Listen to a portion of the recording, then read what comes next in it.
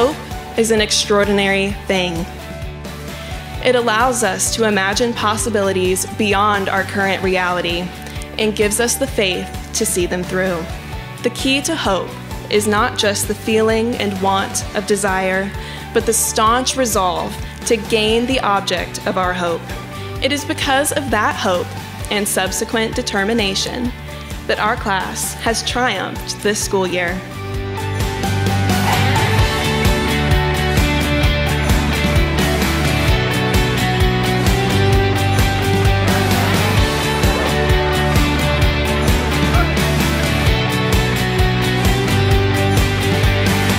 As you move forward, I urge you to continue to open your hearts to others. Our world is broken in so many ways, and I firmly believe that open hearts can help mend it.